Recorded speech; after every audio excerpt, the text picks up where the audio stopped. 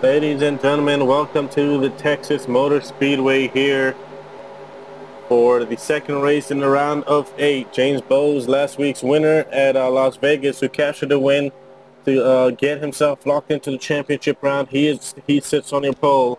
Zachary Fitzwater Sr., one of the drivers below the cutoff line. Not by much, but still he's below. As those two are on the front row, as James Bowes is going to lead the field of green at Texas.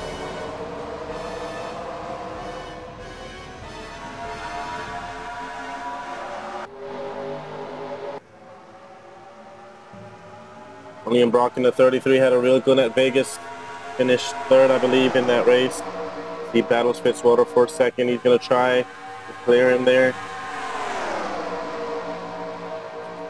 As it's Bowes out with the earlier lead. Last week, captured his 17th career win, beating his own record there of most wins by a driver.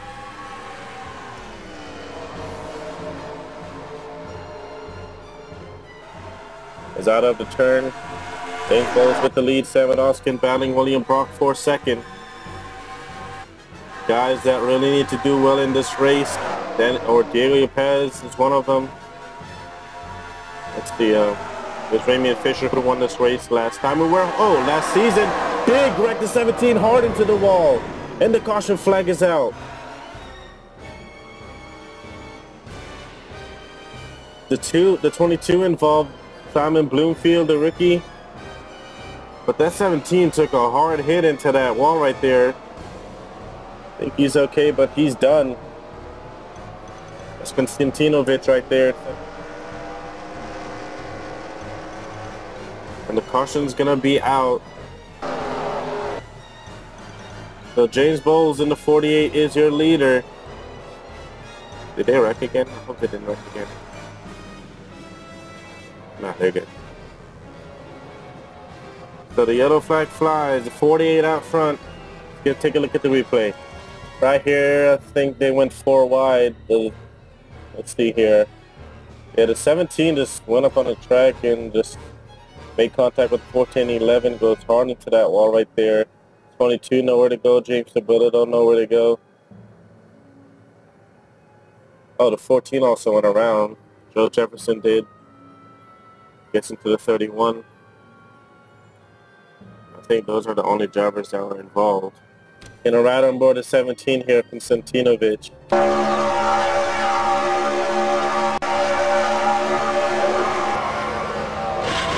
Man, that's a hard hit.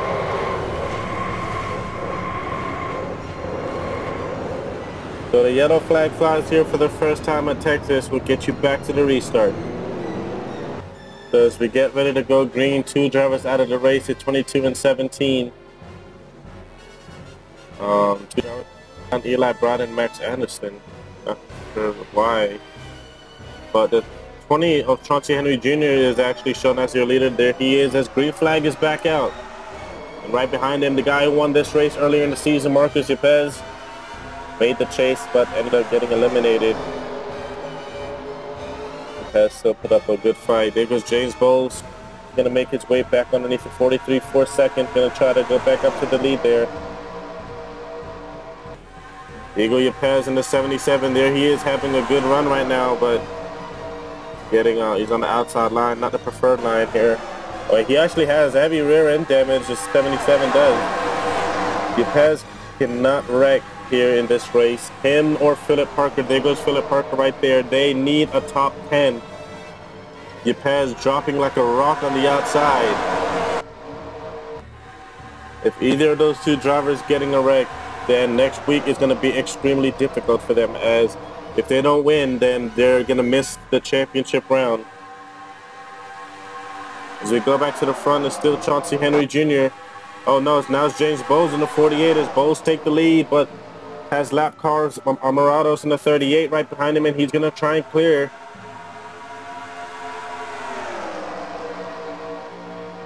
As James Bowes retakes the lead at Texas, 72 and 88, hoping for a caution right now because they are 1 lap down.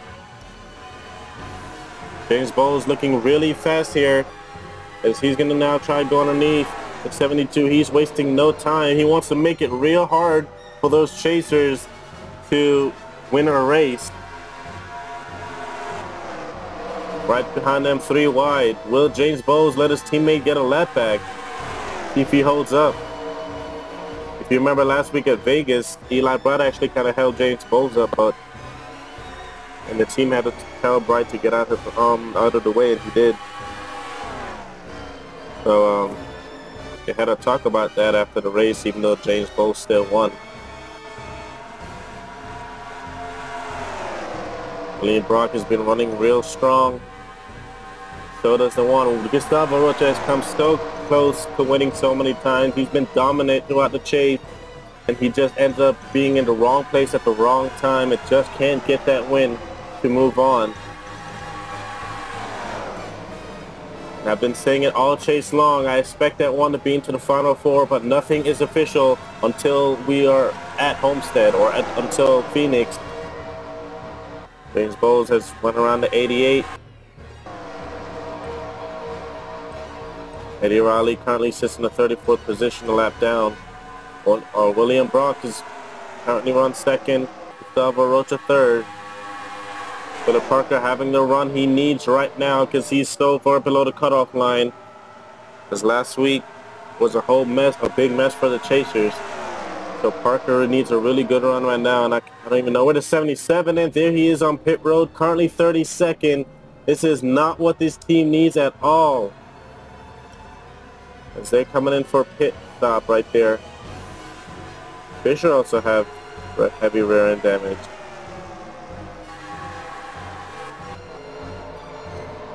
Derek Hamill, another driver who needs to run good, as he is currently runs 20th right now.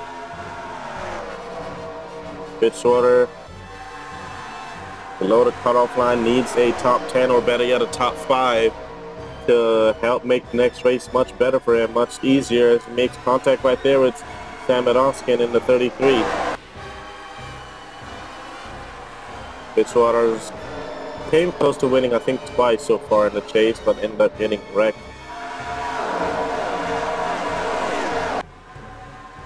We go back up to the front. James Bowes under fire from William Brock. Is William Brock going to try to take the lead? Eli Bright desperately trying to get a lap back here. Eli Bright going to do all he can to try to block that 33. James Bowes, he has nothing to worry about. He's locked into the championship round. These 3 chases up here, however, are not, so they're trying all they can. William Brock is currently second in the standings. He doesn't have to worry about Bowes. He just has to worry about Parker and Gustavo Rocha. William Brock, he's going to come around the lead this time by more drivers coming in for their service on pit road. Really good racing right now.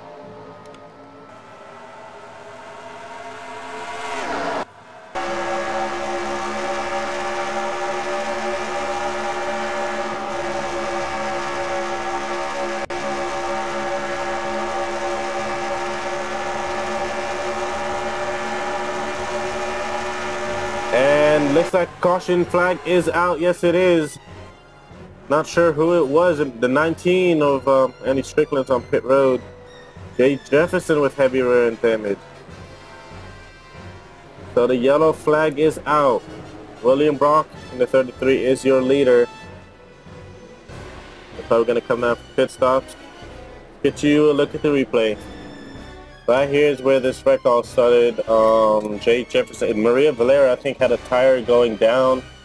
She ends up sliding into the wall right there, gets into the 40 or the 41 and gets into her. And this gets hit by Ryan Butcher right there. Dylan Abrahamian, nowhere to go for him. His day is done. Tough break for Jay Jefferson, who's been running really well these last couple of weeks. By weeks, I mean days. Close call right there for Diego Yepez. Seems to have fixed the damage on this car just a little bit, but Yepez is, oh man, 2 laps down. He's 2 laps down. So the yellow flag flies here at Texas. We'll get you back to the restart. Gonna get set to go green here with about 12 laps to go. As bunch of drivers are lap down. Only 26 cars remain on the lead lap. So the pace car pulls down pit road. Your leader is William Brock in the 33, and he has a ton, and I mean a ton of lap cars in front of it. His green flag is back out. Oh, what is going on? William Brock the leader. Philip Parker is second, followed by James Bowles, Arocha, and Jeff Bright. Jeff Bright, a former winner here at Texas, back when he drove the 19. So we'll see how these chasers get around these slow cars. Part of freezing with damage. These guys are flying, coming to 10 to go next time by. William Brock still the leader. The 95 getting held up. Not what Parker needs right now. Diego Pez, he's a lap down. But Ramian Fisher's kind of holding him up right there. Gustavo Rocha, he's going to force it 3 wide. He's trying to get around these guys. He's going to put Philip Parker in a 3 wide situation, and they make contact. Gustavo Rocha hard into the wall along with the 95. The yellow flag is out. Big mess here. Coming to this line right there. I see a bunch of chasers involved in that one. Philip Parker, Chauncey Henry Jr. with damage. Oh man, and the yellow flag flies again. William Brock in the 33 is out front. And this is gonna change everything. So the yellow flag flies again here at Texas. Let's go take a look. Right here was just drivers being really aggressive. Gustavo Rocha trying to get around as much lap cars as possible. This has been a big turn. This has been a really bad turn for most drivers here today. Marcus Ypez, spring winner here, gets collected. Chauncey Henry Jr. just barely getting collected right there. James Bowles, he gets collected as well, as he's going to have damage to his Chevrolet. It probably won't be as fast now. So this really is going to hurt the one car, because I don't know if they can fix that. Zachary Fitzwater also involved. Another look at it here. This is just hard racing. And this is a new track, new configuration, so drivers, this is their first time actually racing here on this track. So, I mean, that turn isn't the turn that changed. 38 went up in the air right there. 31 gets turned. Gustavo or Dave Sabillito getting involved too.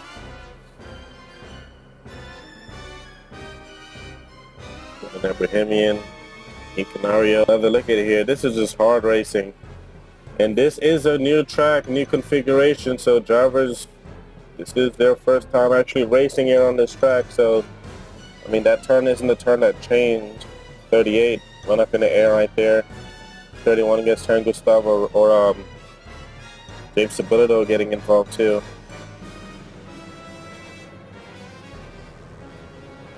And Abrahamian, Canario. Another look at it here. This is just hard racing. And this is a new track, new configuration, so drivers, this is their first time actually racing here on this track. So, I mean, that turn isn't the turn that changed. 38 went up in the air right there. 31 gets turned. Gustavo or James Sabillito getting involved too.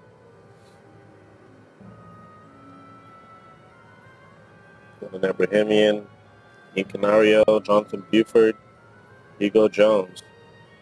On board at 48 of James Bowles here.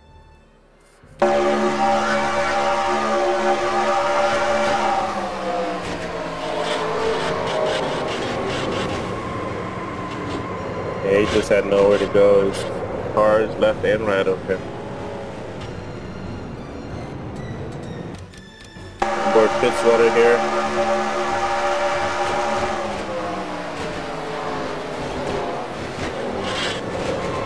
Yeah, it looks like Sabillito didn't check up right there, but the yellow flag flies will get you back down to the conclusion of this race. So as we get ready to go back green here, more drivers out of the race. The 95 of Philip Parker, he's going to retire. Gustavo Arocha retires. Out front is the 33 of William Brock as the green flag is out.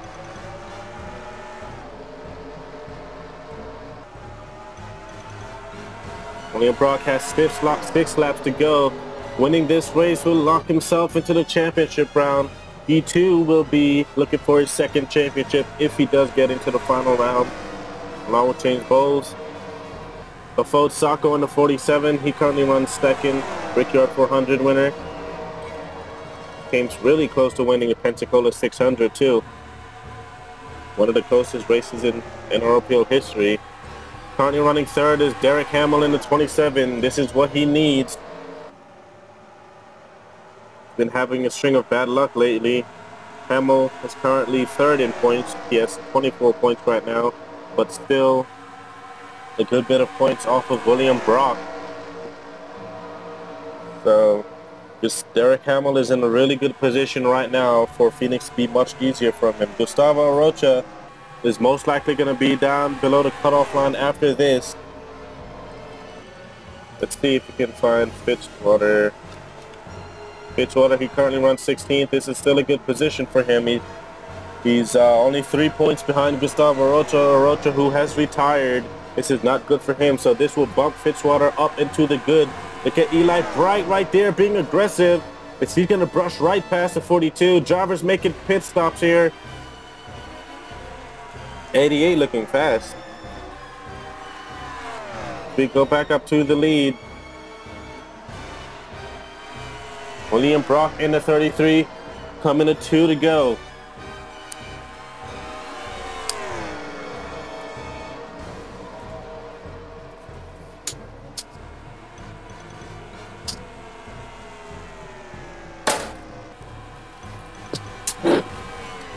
William Brock, last win came at Michigan earlier this season in the summer.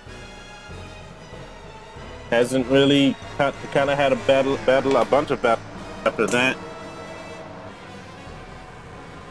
My frame rates are fucking dropping like rock.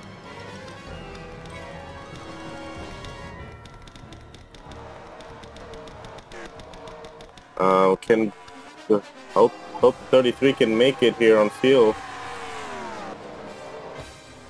Anything could happen here as he comes out of turn 2. William Brock in the 33, looking for his second win this season. As I think he's gonna do it out of turn 4, championship round for William Brock at Texas.